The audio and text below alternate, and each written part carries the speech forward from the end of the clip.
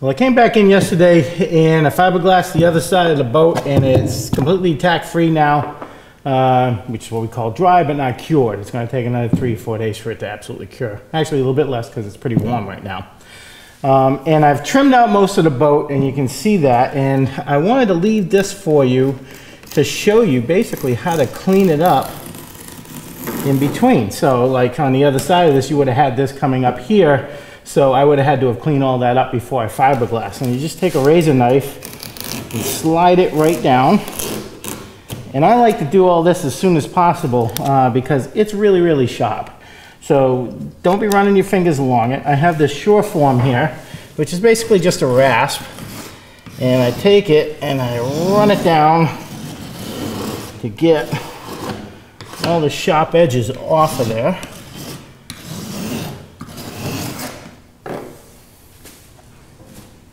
All right, so now gently you can run your fingers down through there and make sure that's all good to go. Now I will take a little bit of sandpaper and get rid of some of this gunk up here by the junction, because the next step that we're going to do is we're going to start to put our keel on, and that's going to require us to go from here right on up. A nice smooth transition on this boat. Now, depending on which model you're working on, you may have to put one up to here and then put another one to go past that. It's all going to vary on the boat, and you're just going to have to make that decision as you're going. At this particular boat, we have a nice smooth transition from this skeg bed right to the hull of the boat. So we need to put this on here, and we're going to do that using some tie-down straps, and in my case, a couple of staples here. But before we do that, first we need to put, on the back end here, we need to put our jig back up so that we stay out of trouble as we're going along. So the jig's going to go back up here.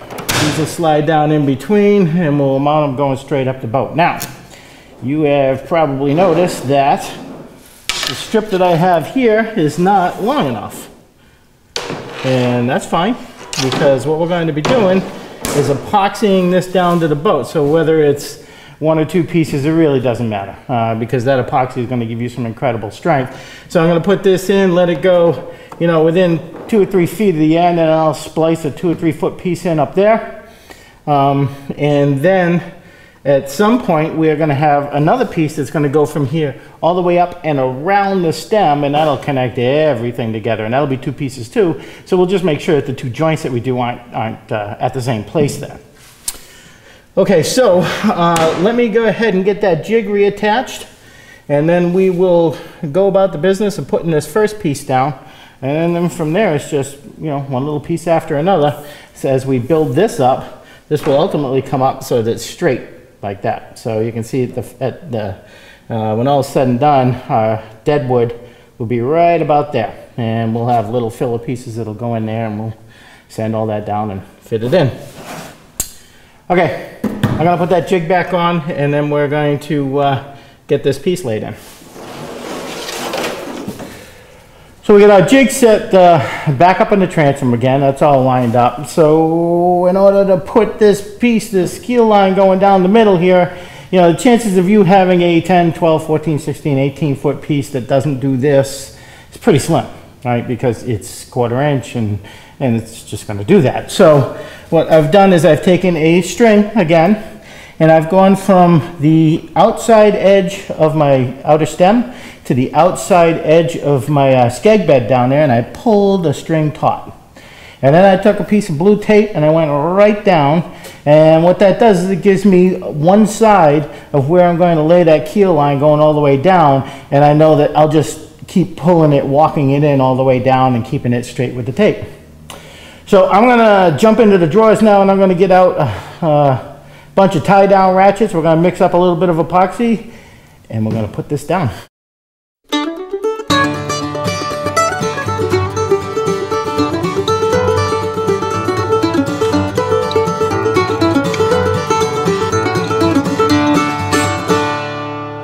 I am prepped and ready to go here.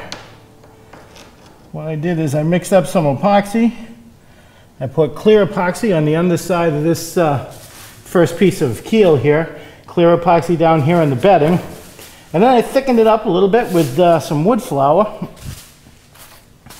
And then I ran a bed of that along.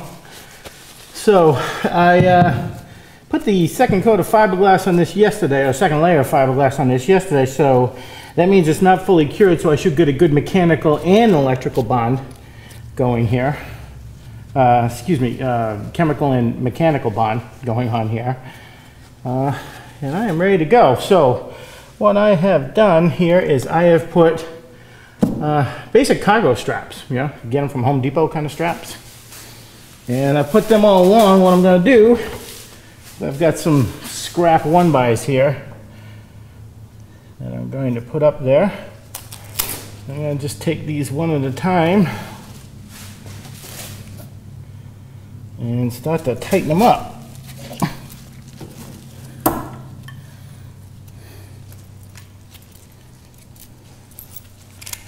Another set of hands is probably warranted this particular part of the project. If you got them hanging around, this is a good time to bring them in. Oops, that's kind of why.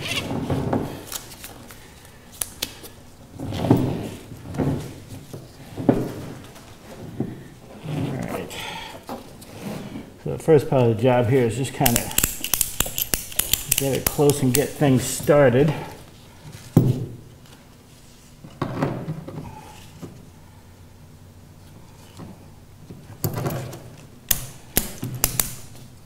Most critical part of this job is lining it up right, because, you know, once that's dry, that's all she wrote.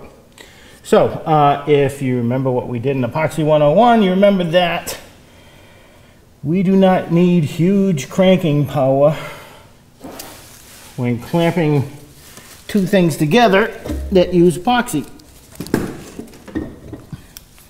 Right? They just basically need to be taut with one another, or firm. So you're not looking to squeeze all that epoxy out of there. You're just really looking to ratchet it down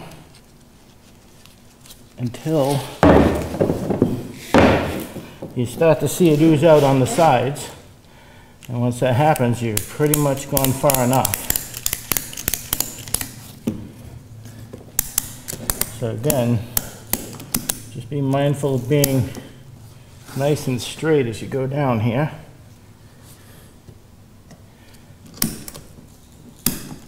You want to make it tight enough so that you can't easily, you know, push down and see it, you know, that squishy that you see where it goes in and out and in and out.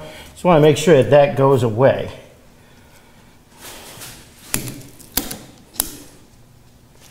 There. All right. So I am going to continue on down here and just watch the edge of that tape. Make sure you're lined up well. This is one of those jobs where you basically just need to take all the time you need to take to get it done right.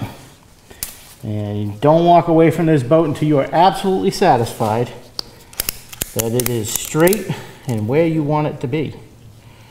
Because I guarantee you, once it's down, you're not pulling it back up again. If you want it off, you're going to have to grind it off. The reason for these blocks here is to kind of even out the pressure going down, so I don't have to have 30s, these little straps going down there. And if you find that it's rocking or pivoting one way or the other, you can just slide this board forward or backward, and that should take care of it. Make it rock the other way, the opposite way of where you have a problem. All right, so I'm just going to finish that up for the rest of these going down.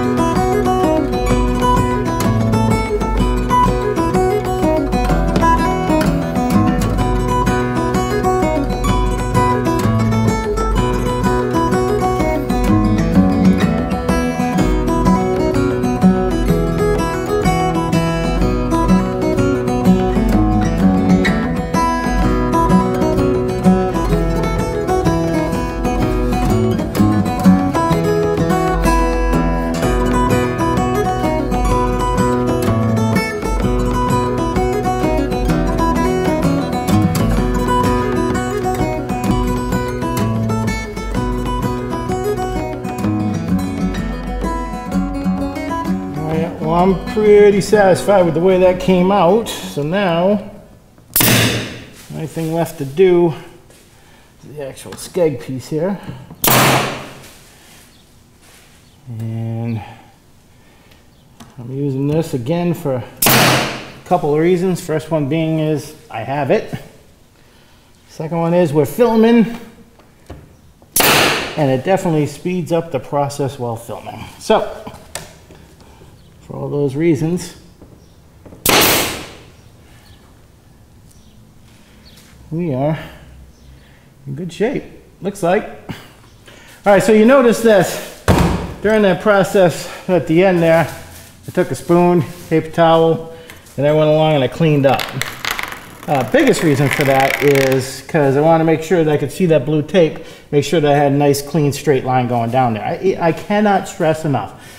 There is no good enough when it comes to doing this. Either your keel is straight or it's not. So, you know, take the time, get it done. And if you get this far and you say, wow, what a disaster, that thing is snaking down the boat, take it off, clean it up, try it again. Do it till you get it right, because the one thing you absolutely have to do is put a straight keel on your boat. I don't think you're going to have any problems. Just take your time.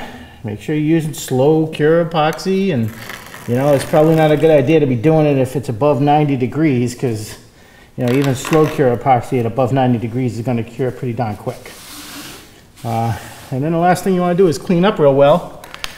I'm taking all the extra out because we're going to come back later. We're going to do a nice clean fillet there and put a little piece of glass tape going up the sides on, you know, on both sides, which will really well connect the keel to the bottom of the boat. So all I'm doing now is getting rid of all this stuff that I'm going to end up having to sand if I don't.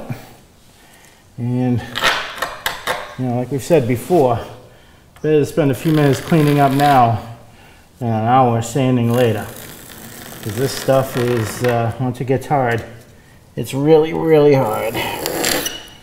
Okay. Take my fingers, my gloved fingers here, and just roll right up the side. Okay.